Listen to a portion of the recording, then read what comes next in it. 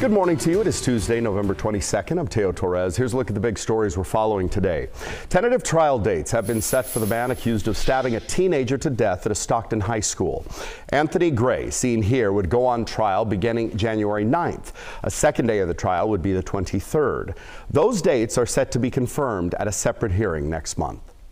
Gray is suspected, by the way, of randomly attacking and stabbing to death 15-year-old Alicia Renaga on the Stagg High School campus in April. If convicted of first-degree murder, Gray faces a sentence of 25 years to life in prison. For veterans, San Joaquin Regional Transit is providing free transportation to an event by Veterans Stand Down.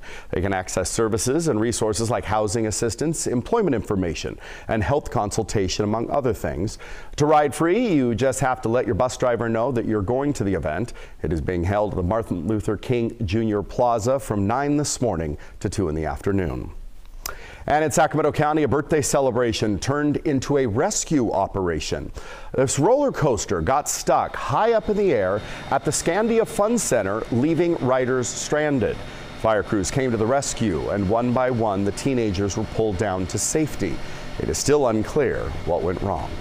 Let's get a check on the forecast. Pretty chilly for those kids up there, huh? Oh, yeah, and it got cold, especially as the sun goes down. You know, it just drops those temperatures.